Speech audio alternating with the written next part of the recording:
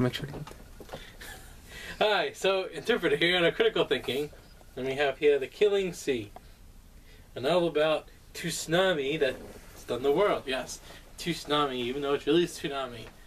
If you like to pronounce things as they're spelled instead of how they should be pronounced, but you just probably do that. But The Killing Sea. Gee, why does that remind me of the producers going, "Alright, Lunchman, how to surf a wave, Hurricane Sandy style." No! They're drowning! Oh my god! It's like the beginning of the end of Lunchman. Yeah, do we really want that though?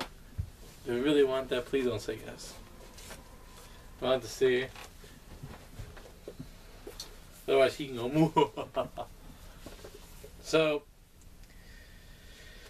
Richard Lewis, well that name sounds familiar. So hurricanes. Also, I like to point out here, his book, it says www.simonsaysteam.com. Simon Says Teen. What is it like? Simon Says? Simon Says, grab the book. Simon Says, pat your head. Simon Says, throw the book at the producers. Okay, no, they didn't look. Come on! Expect some reaction. Expect to go, huh? Well, I didn't get that reaction. Okay. Of course. The producers have to freaking text while they're recording. No, you're not? Oh. What are you doing? Surfing the web? Who knows? Something related. Anyway, so, like, who am I going to dedicate this to? How do you dedicate a tsunami?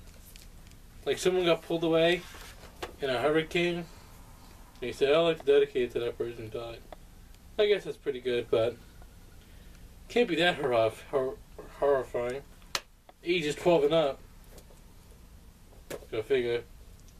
So, ooh, $10. $12 in Canada. Really? Rip off. So, this is the interpreter saying, A, you better buy this book, A, because Canadians like to charge more money, A.